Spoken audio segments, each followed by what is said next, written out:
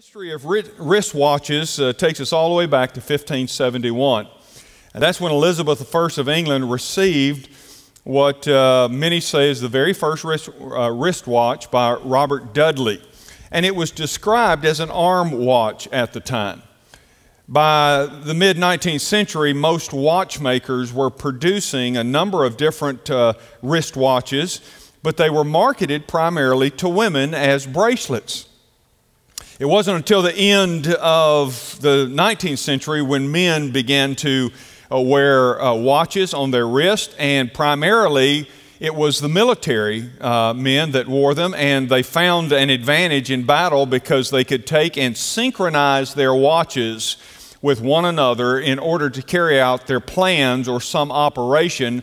Instead of using signals, they could know at a certain time they were to initiate the plans. And so that's where they began, and then finally it became a fashion statement, a fashion trend. Now today watches come in all kinds of styles, and they really are incredibly sophisticated. We have smart watches today that many people wear, which are really nothing more than miniature computers, and they do far more than just tell time.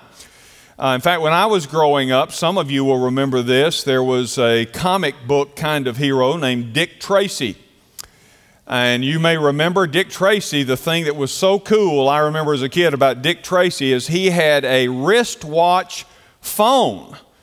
And you could talk to him on his, we never imagined that that day would actually come. But today you can talk to one another on your smart wristwatches if you have those. In fact, how many of you here today have a watch on this morning? How many of you have a wristwatch on this morning?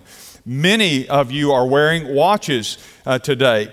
Now, whatever you use to mark time is a helpful tool, right? I mean, some folks now, they just rely on their phones or their iPads or their computers to see what time it is.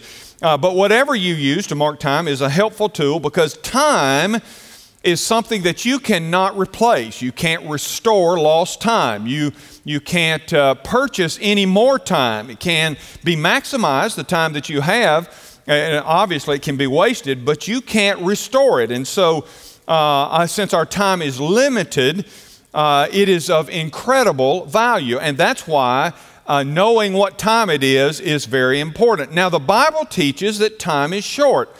In Proverbs 27 and verse 1, it says, "Do not boast about tomorrow, for you do not know what a day may bring." And we've certainly experienced that in this year, haven't we, in 2020? And Paul, writing in Ephesians 5 in verse 16, says, "Make the best use of the time, because the days are evil." And then the psalmist in Psalm chapter 90 and verse 12 writes and says, "Lord, teach us to number our days that we might have a heart of wisdom." The fact is, physical time has spiritual implications for our life. And in the passage this morning that we're going to look at, the psalmist calls to the people of God to reconnect with God while there is still time. Now, that's an important call no matter what age you live in, because we're constantly needing to maintain our connection with God. And there is only so much time in which we can do it. And God tells the people that He's writing to here, His people, to reconnect, because if they did not, there would be consequences. Now, this morning, I don't want to talk to you so much about time in terms of a practical, here's why you ought to manage your time, but I want to talk to you more in the eschatological sense of time. That is, there's a limited amount of time. God has put us on this planet, and there are some things that should be consistent in our life because time is short and time is limited. So what time is it? Well, it's time to do several things, and that's really kind of the message of Psalm 81. If you're physically able to do so, why don't you stand with me this morning? We'll read just 3 verses out of the text, and I'll give you some of the context as well. In verse 8, the psalmist says, "Hear, O my people, while I admonish you. O Israel, if you would but listen to me. There shall be no strange God among you. You shall not bow down to a foreign God. I am the Lord your God, who brought you up out of the land of Egypt. Open your mouth wide, and I will fill it." Now, Father, we want to open not just our mouths to be filled, we want to open up our hearts to you and our minds to you this morning. And we pray, God, that you will fill them both with your holy truth and that you will use it, Father, to challenge us. And as we often ask, Father, transform us with the living word. We love you and we pray this in Jesus' name. Amen. Thank you, and you may be seated. Now, the verses prior to the verses we read are a call to celebrate the goodness of God. Verses 1 through 3 talk about the goodness of God. And you might recall last week in the message on endurance, we talked about the importance of remembering, right? You will see that a lot when God is challenging His people to make adjustments in their life. He will often point them back to where they've been so that He can say, if I was faithful to you back then, remember that and move them. So in the first 3 verses of this psalm, that's what the psalmist is doing, or God working and speaking through the psalmist is saying, recall the things, so many things that you can celebrate about the goodness of God. And then in verses 4 to 7, there's a call to contemplate God's deliverance. And so the psalmist talks about how God had delivered them and God had rescued them time and time again. And then the verses that we just read are really a call to an urgent initiation of a return to God. They are actually, these 3 verses are actually a warning to God's people. It was time for them to reconnect to the purposes and the plans that God had for them. And God wanted them to experience His providential protection and His providential provision over them. But there were some things that were going to happen. It was time for them to do some things. They had been, how should I say it, messing around. They had been messing around with the things of God. I'm going to see my grandson. I'm going to take my wife too tomorrow. And we're going to go up and come back on Friday. But there's a line that he has mastered now. And his mom was teasing with him. She'd tell him, give him some instruction. And then she'd say, I'm not messing around. And so now he'll go, messing around. And I want to tell you, that's what was going on with Israel and God's people. They had just been messing around with the things of God for so long, not really taking them seriously, intertwining them with things that they should not have been doing, and consequently they had lost the real dynamic of their relationship. And so the psalmist is calling them in these verses to initiate or return to the things that are most important to them. It's time, it was time, and it was time for them to do 3 things. And I would say to you, it's always time to do these 3 things. And God, in fact, said to them, you know, if you'll open your mouth wide, I'm going to fill it. I'll talk about that in just a few moments. But he goes on now. The post-text from what we just read is that he utters these words, but my people wouldn't listen. And then he starts talking about if you don't do what I'm asking, there will be consequences. And so it's always time to do the 3 things that I'm going to talk about this morning, or there will always be subsequent consequences. Eventually, God will say, I'm not messing around. You're messing around. And it's time to do some business. All right, so what are they? Number 1, it is always time to discern the voice of God. It is always time to discern the voice of God. Look at verse 8 again with me, if you will, where God says, hear, O my people, while I admonish you. O Israel, if you would but listen to me. He uses the word, hear and listen. He says, I'm going to admonish you. Our world's full of voices. Would you agree with that? I mean, messages. We're bombarded by messages. And I forget, I did some research on the number of messages that you and I actually are poured into us in a day. And it's absolutely astounding. Our world is full of voices. There are so many voices, and all of them are competing for our attention. And that's why it's easy to get distracted and to miss the most important voice of all, because of all of the different voices. And now, every once in a while, you and I need to ask ourselves, what voices am I listening to? We get used to the volume of voices, and we quit thinking about the most important. Every once in a while, we ought to just stop, just pause sometimes and say, God, what voices What voices am I listening to? Many of our spiritual struggles are caused by our inability, listen, to hear the voice of God in the midst of so many voices in our world. Now, I didn't say we don't want to hear the voice of God.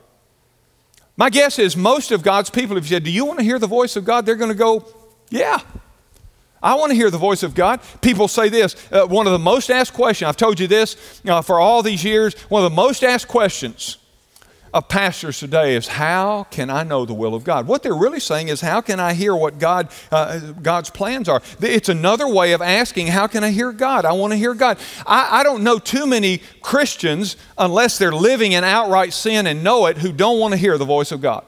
Amen. So it's not about want to, right? It's not about, do I want to hear God? What it is about is, have I lost the ability to hear the voice of God because there are so many voices around me? How do you know which voices you're listening to? I was working on the message, and I thought, how do we know which voices we're listening to? Because I think the people of God here that the psalmist is talking to had lost the ability to distinguish the voice of God. And so I got to thinking, how do we do that? How do we lose that? We're well-intentioned, but we lose the ability to hear. Well, I'm going to give you 3 questions that I arrived at, that if you'll answer these 3 questions, you'll know what voices you're hearing. You'll know which voices are having the impact on you. Question number 1, ask yourself, what shapes my opinions? Now, everybody has an opinion, right? I mean, think about it. There's a whole industry on radio and on television that has arisen over the last 50 years because of opinions. Talk shows, talking heads we call them. It's on radio, it's on television, and it's opinions. And by the way, the shows typically will have one opinion and then an opposite, an opposing opinion, and back and forth it goes, that sort of thing. Ask what shapes your opinions. I didn't say what is the right opinion, I just said ask what shapes your opinions. Is it friends? Is it television? Is it media, papers, magazines? Is it a family? How about this? Is it social media? Today, I'm afraid too many opinions are being shaped by what is said on social media. What shapes your opinions? Here's the second question. What determines my convictions? What shapes my opinions? And then secondly, what determines my convictions? Now, convictions and opinions are not the same thing. Convictions are something that adjusts your life. Convictions are something that are foundational to you. So ask yourself, now, by the way, what determines your convictions may be your opinions. And that's really dangerous. But what is it that determines your convictions? What is it that you say, these are my convictions, these are the foundations of my life, and here's how I have arrived at these convictions, and I will not give my convictions up for somebody else. I've built my life on these convictions. For the Christian, listen, I can tell you very simply, there's only one source of conviction, and that is the living Word of God. And if you use anything else to build your convictions upon, you're building your house on sand. So ask yourself, what determines my convictions? Now, you may be honest with yourself, because you may say, well, it's the Bible. Well, how influential then is it upon your life when you walk out of this building?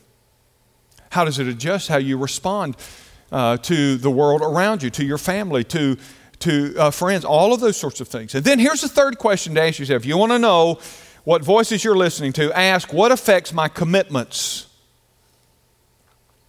What affects my commitments? Now, I think you're smart enough to see there's some overlap in all of these, right? Your conviction should affect your commitments. But if you've lost the ability to distinguish and discern the voice of God, guess what? You may find out that your convictions are whimsical. You may find out that your commitments are lackluster or based more on your feelings. And I will tell you today, for a lot of people out there, their commitments are purely emotive. They're just based on how they feel in the moment. They'll make a commitment based on their feelings, or they'll keep a commitment based on how they feel. I want to tell you something. The past couple of weeks, I've been doing some premarital counseling with some sweet couples that are getting ready to get married, and one of the recent counseling sessions, I told this couple what I tell every couple, and that is, feelings are good in a relationship. In fact, a relationship without feelings is not a good relationship. It's not healthy. But I said, I want to tell you something very important that our world doesn't understand, and that is, your relationship is built on commitment, not on feelings. Because the feelings come and go. In fact, I said there's going to be a day, and I told her, where you're going to look at him and say, today I don't like you, but I'm committed to you. Amen. And sometimes that's the way we don't make lasting decisions in our life based on feelings. Because our feelings are not reliable. They're all over the place sometimes. But if you look today around you, and if you haven't learned to discern the voice of God, what you will often do is make commitments based on how you feel in the moment. That's a faulty way to do that. In his book, Directions, author James Hamilton shares an insight about hearing God. And he talks about how food was stored before refrigeration. Many of you know this, but people used ice houses to preserve. Do any of you have a family member, a grandparent, a great-grandparent that had an ice house on their property? Some of you, a number of you didn't. You know what the ice house was like. It wasn't a refrigerator, but what they would do in the wintertime, they would haul large blocks of ice, usually cut from a stream or a river or something. They would put those in the ice house, and they would cover them with sawdust. And then they would store, meat and anything they wanted refrigerated. It became their refrigerator, so to speak. And in this particular story in his book, Directions, he talks about, on one occasion, a man who was working in the ice house lost his wristwatch. And he lost it somewhere in there, and he dug around in the sawdust trying to find it, and he couldn't find it, and some of his friends dug around, and they couldn't find it. And finally, it was time for lunch, and they broke for lunch. They went in to eat, and while they did, a little boy who had heard them talking about the lost watch went into the ice house. He shut the door behind him, and he laid down on the sawdust. And shortly, he comes out with the watch. And they asked him, son, how did you find the watch? And the little boy said, well, I closed the door, I lay down on the sawdust, and I kept very still. And you know what he did? He heard the ticking of the watch. So how do we become skilled then at discerning or hearing the voice of God? Well, let me give you 3 things. Number 1, we must get still. We have to get still. One of the enemies of hearing God is busyness, or trying to hear God while we're engaged in 10 other things, trying to multitask and be spiritual at the same time. We have to get still. Do you know, studies show us, y'all know what they mean, the phrase multitask. It's become important in the last 2 decades. Multitasking means what? Trying to do more than one thing at a time. I can do this and I can do this. And we were even told that technology was going to revolutionize that for us. So we could be doing this and this and this and all of these.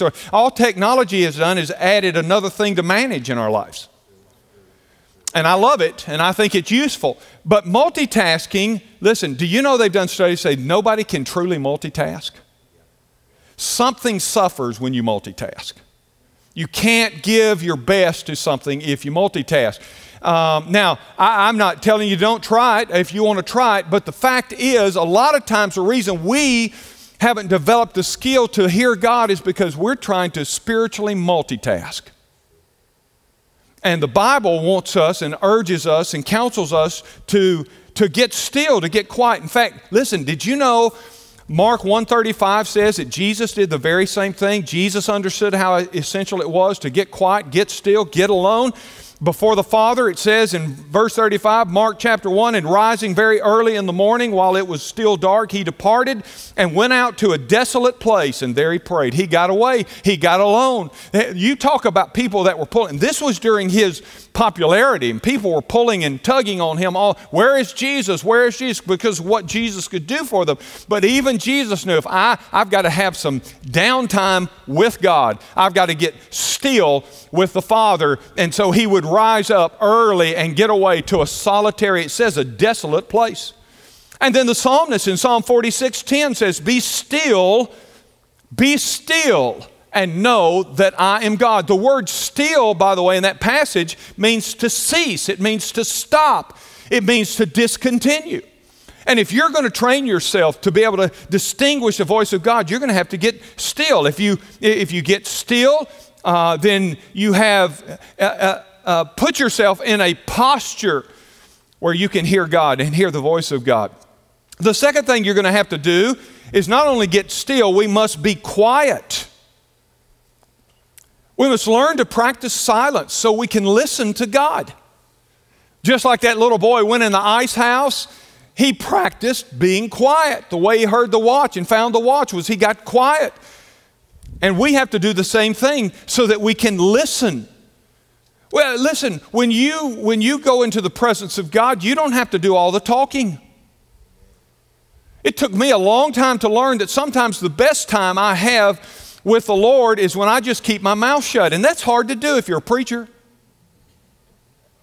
And just get before God and just be quiet. Just stop long enough. Get still. Be quiet. And say, God, what do you want to say to my heart?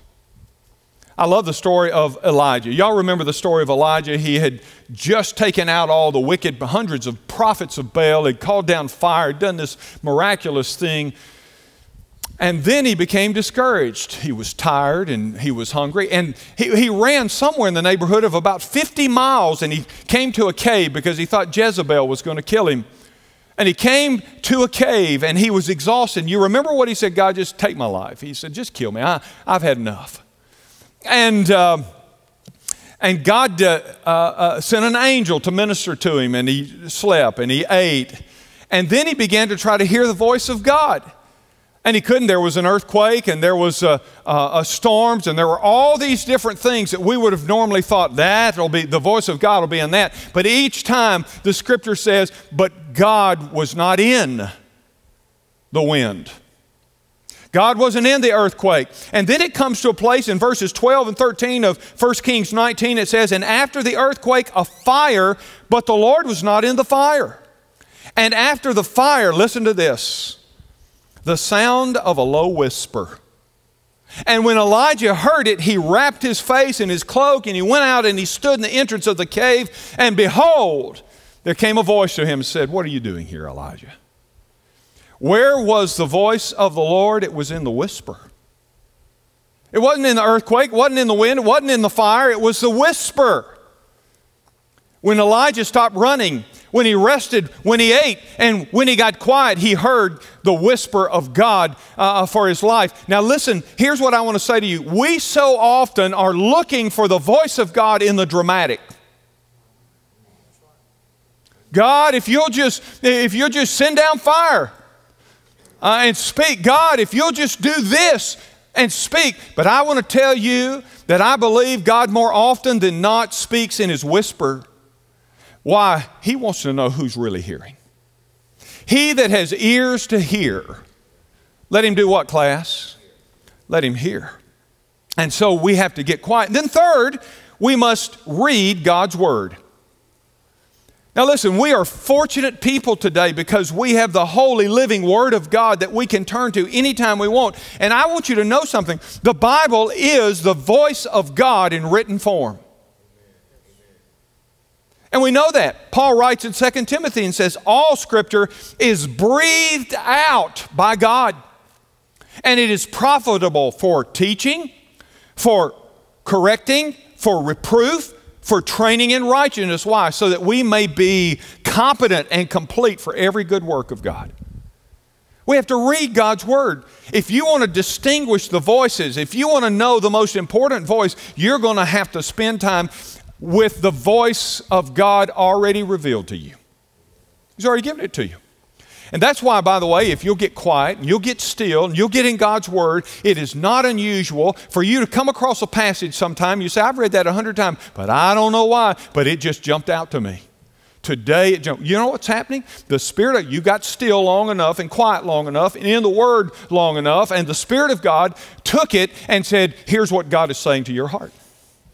Just yesterday, Allison and I were talking. She came to me. She said, I want to share something with you. She said, I think the Lord just gave me a word. And so she begins to share. She says, what do you think? I said, sounds like a word to me. Because he did exactly what I'm just talking about this, about how God will speak to us from His Word. In fact, Paul writes in Romans 10, says, faith comes by hearing and hearing by the Word of God. You want to enlarge your faith? Spend time in the Word of God.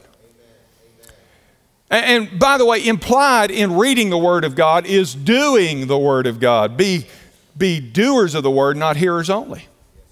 And like the story of Elijah, hearing a word from God makes all the difference in the world in our futures. It does.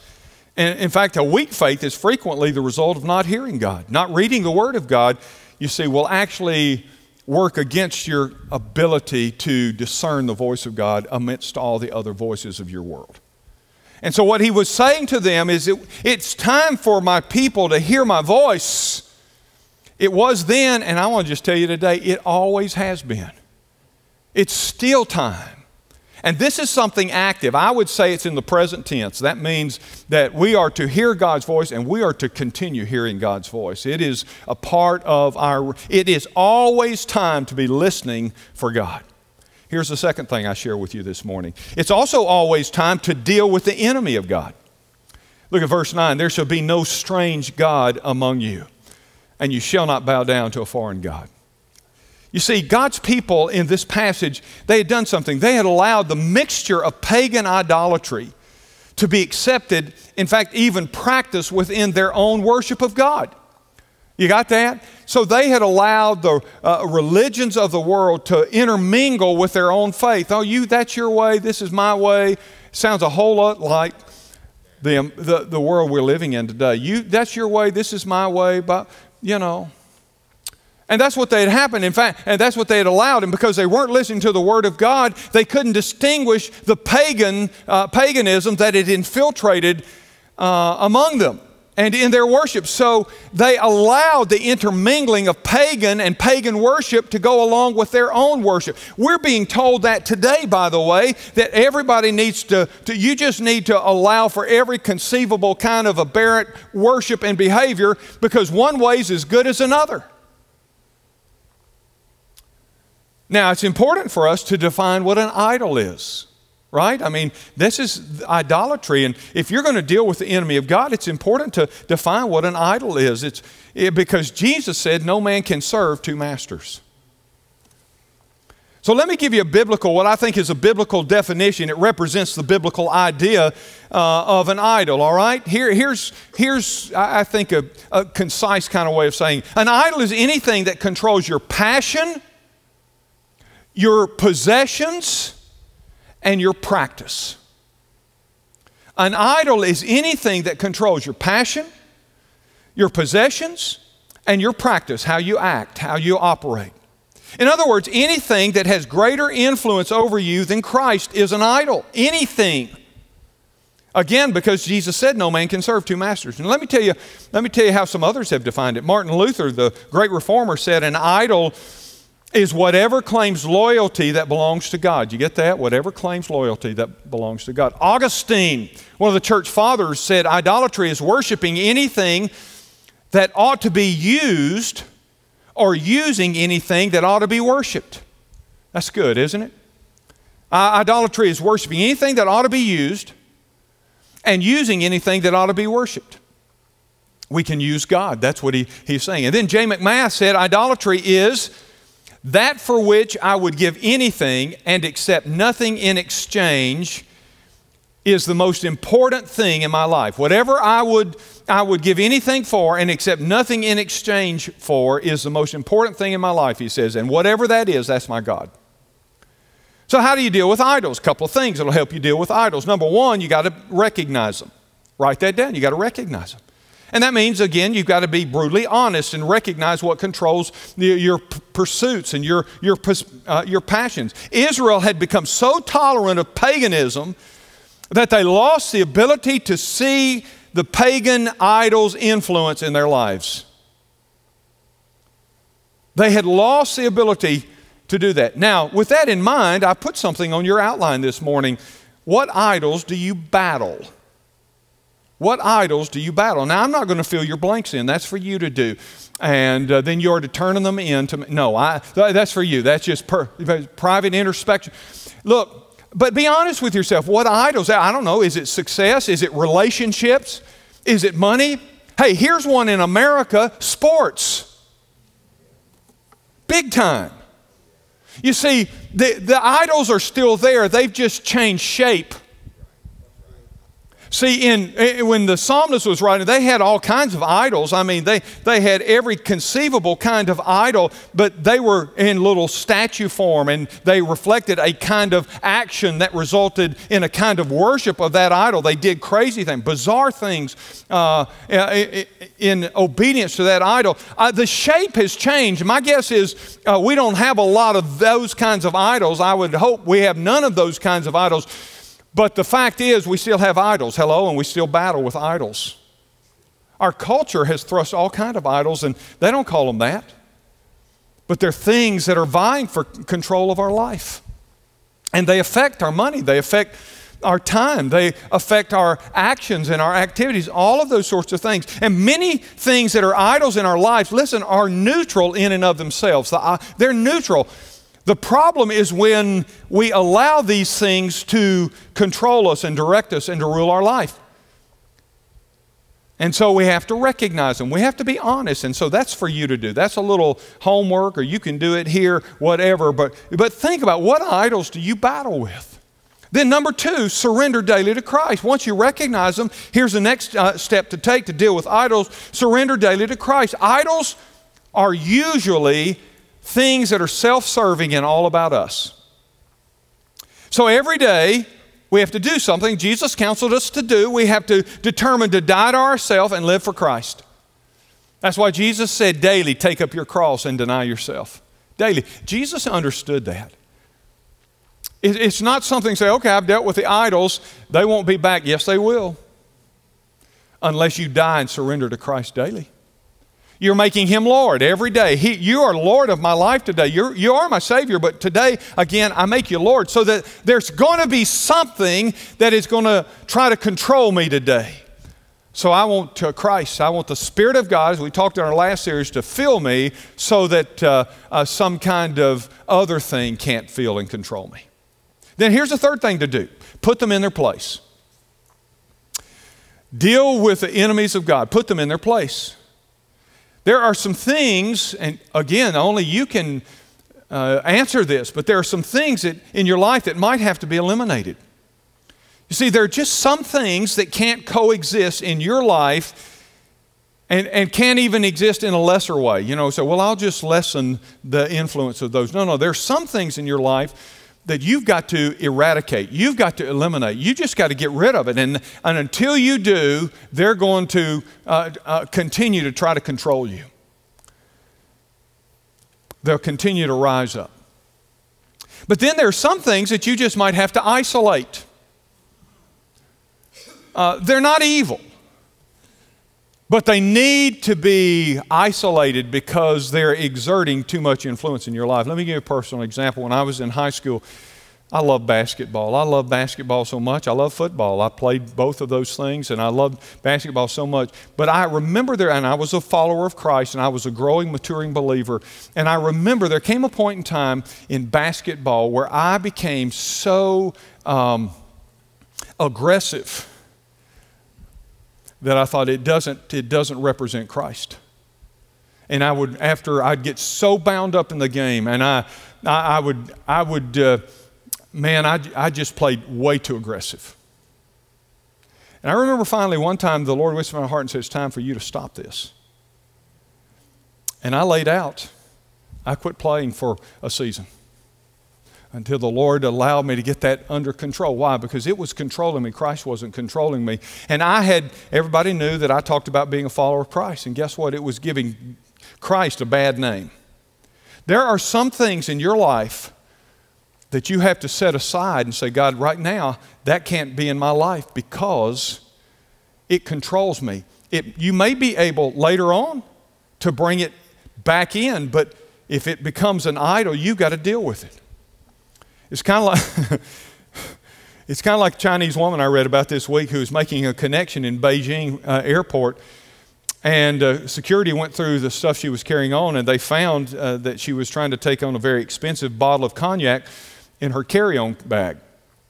And since it was too late, her other luggage had been checked already, so she couldn't take the cognac. It was a $200 bottle of cognac, and I'm not advocating that, of course, but she couldn't get it into her checked luggage. And they said, you can't take it on. She didn't want it to go to waste. And so she stepped away and she drank the whole bottle right there.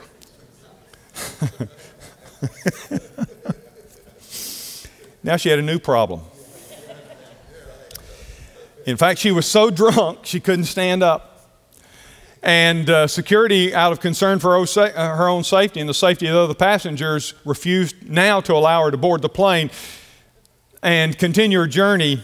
She was escorted in a wheelchair to a room where she slept it off until family was able to show up and pick her up.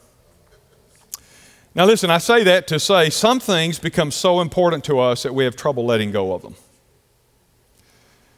But instead, we have to know, I can't allow this in my life because it is taking me away from the ability to follow Christ. And there are some things that may in and of themselves not be an issue, but in our lives they become a terrible issue and they take us down the wrong road. And if we cling to them, they're destructive to us. And that's why we have to get rid of some things and we have to isolate some other things. There's a moment in time when virtually everything we hold dear must be relinquished if we're going to continue moving forward on our journey with God. Now, if you're going to be filled and led by the Spirit, as we talked about in the last series, it's always going to be because you deal with idols in your life. Because the Spirit and something else will not occupy and control the same space. Something's going to control it. Now, last, I want to show you this. Last thing that's always time to do. It is always time to depend on the provision of God. Verse 10, open wide your mouth and I will fill it. You know, we just talked about the idols, okay? And I want you to understand something. There's a connection to this statement in verse 10. Now stay with me, okay? We just talked about these idols that they needed to deal with and that we need to deal with. There's a connection to God saying, open your mouth wide and I will fill it. You see, remember they had all of these different idols they trusted for various areas of their life. They had gods of food. They had gods of agriculture. They had gods of protection. They had gods of health. They had all of these different kinds of idols. And whatever they were needing, they went to that idol and they prayed to those idols. And they sometimes did bizarre responses to those idols. And they'd go to that idol and say, I need protection. And so whatever the ritual they had designed that went along with that idol, that's what they applied, hoping that they would then have protection.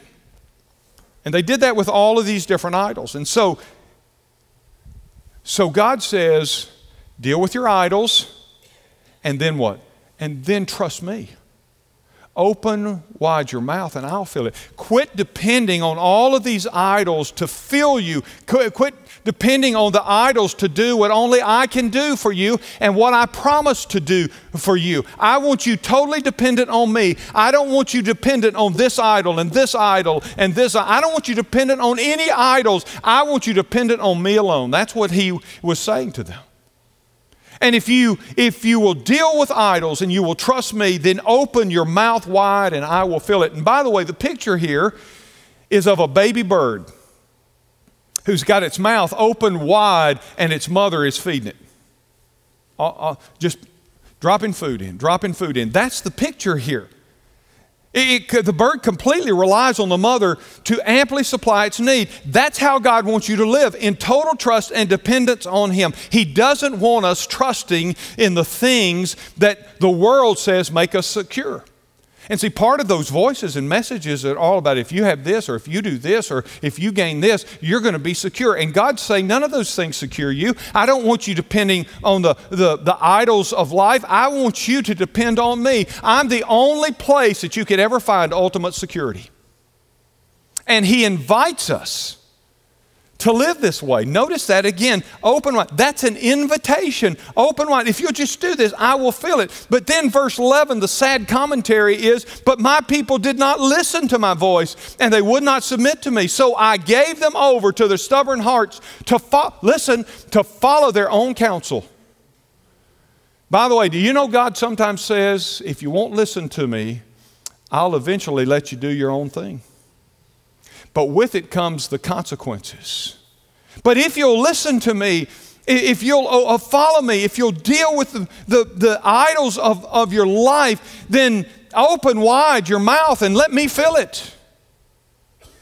There are so many stories about Hudson Taylor. You know, Hudson Taylor I've talked about many times over the years. He and George Mueller, just two of my favorites, and so many, they were such great men of faith and so many miracles. And he was, of course, the famed missionary to inland China, but before he got there, he was a medical student in London. And one day, as he was walking back to his flat where he lived and rented, he came upon a very poor family, and the man of that family asked Hudson Taylor to pray for his family. His family was living under the stairs at this place. There were 5 kids. There was a mom who was so sick she couldn't even sit up. She was laid out, and the oldest child was holding a relatively newborn baby. And Hudson prayed for them, but he felt that he needed to help them physically, and all he had was the money for his rental. It was due the very next day, and he didn't even have enough money for his own food. He just had enough for his rental. And he gave it all to the man. Every penny he had, he gave it to this man. And he felt like that's what he ought to do. He went on home after he'd done that, and the next day, late in the morning, he heard the landlord coming up the stairs, and Hudson had prepared himself to make a passion plea to the landlord just to extend his rent just a little longer. But when he opened the door up, the landlord handed him a letter and said, your rent is due today, and he immediately turned before Taylor could make a plea to him, and he left. So Hudson Taylor, not knowing what his next step would be, prayed, of course, God, you know I have nothing. I gave it all to help these people, and he said, I need your help now. He opened the letter that the landlord had handed him. And still with his own empty stomach, no money for food or anything, inside the letter there was this note. He doesn't even know from whom. It said, we want you to use this money to pay your rent and buy food. Friend, I want to remind you of something. It's always time to depend on God. It's always time to depend on God. It's always time to deal with idols. It's always time to discern the voice of God. Romans 8:32 says, he who did not spare his own son, but gave him up for us all. That's a Christmas story, by the way. How will he not also with him graciously give us all things? I close with this. If Christ would leave his throne in heaven, Merry Christmas. And if he did that out of love for you and for me, don't you think you can trust him to do exactly what he has promised to do to provide for you if you'll make sure that he's the Lord of your life, if you'll get still and you'll get quiet and you'll get in his word so you can hear his word and his promises to you, he'll provide as he's promised. Where does our dependence begin?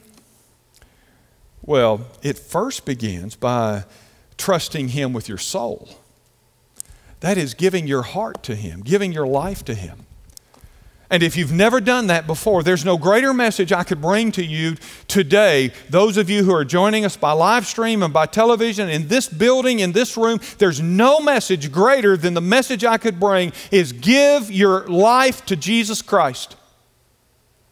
Before all of this, you got to start there. You have to give your eternal soul. You see, somebody is going to get your soul. And there's only one positive outcome.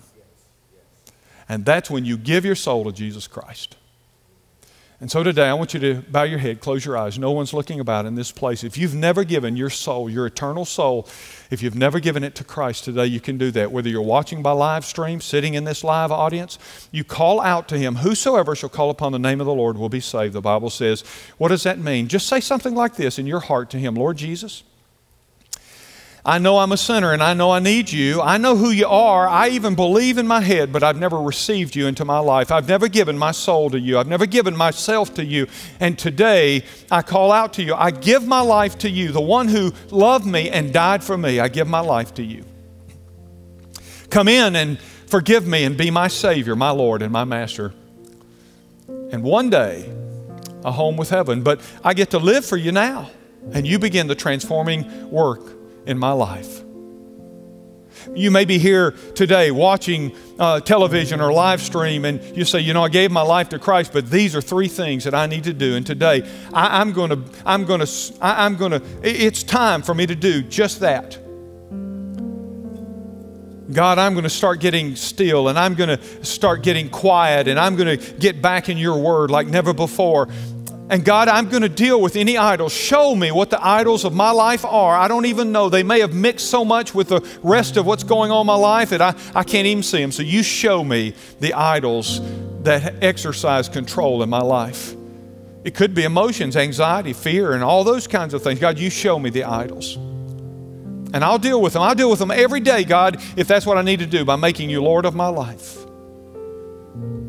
And then, Lord, I learned to depend on You again. I used to, Lord, but I've started trusting in my own capacities, my own abilities. I want to depend on You. I will open wide my mouth and let You fill it.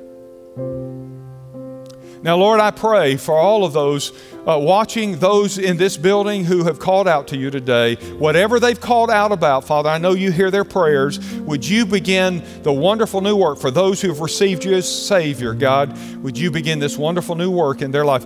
Cause them to have this renewed excitement about You, Father.